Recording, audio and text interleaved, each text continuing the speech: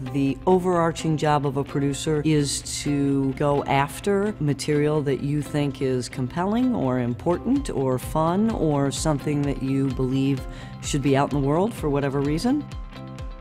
My name is Gigi Pritzker, and I am, wow, there's a lot of ways to define me. I am producer of Red Roses, Green Gold and CEO of Madison Wells Media. I really enjoy trying to tell stories in a variety of mediums, like Red Roses, Green Gold. We've created an original story and an original show with music in a live setting. When I was young, I was heading down the road to get a master's in anthropology. And then after that, I was going to go live in Asia and go work for a giant NGO, and it was all very well thought out, and that was going to be the plan. And it didn't work out that way. I didn't end up being able to do the master's in anthropology. And it felt at the moment like everything came crashing down and it was horrible and my whole plan was falling apart, and oh my God, what was I going to do? And a professor of mine said, "You shouldn't get a master's in anthropology anyway, you should go to film school."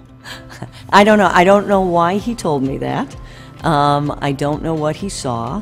But for some reason, this professor said to me, "You're too creative, don't get a master's in anthropology, go to film school." And being creative wasn't something anybody had ever said I was, so I thought that kind of felt good.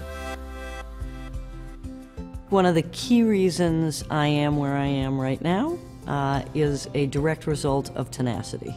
In fact, we were sitting at the dinner table when I was a kid, I think I was a teenager, and talking about what adjective describes you best, and my father, I will never forget it, said tenacious. I just don't give up, really. I mean, this project, Red Roses, Green Gold, was 4 years in the making. I have a film, Ender's Game, I did. It was 15 years. I think there's a flip side to tenacity that, borders on annoying.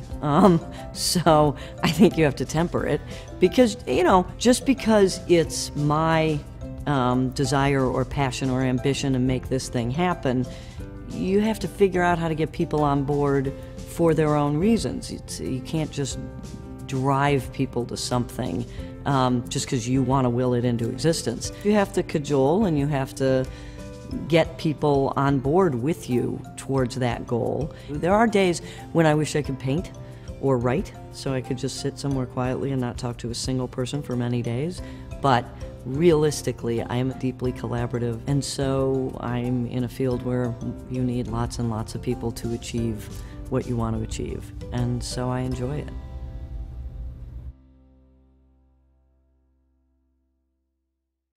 Hey, NBC News viewers, thanks for checking out our YouTube channel. Subscribe by clicking on that button down here, and click on any of the videos over here to watch the latest interviews, show highlights, and digital exclusives. Thanks for watching.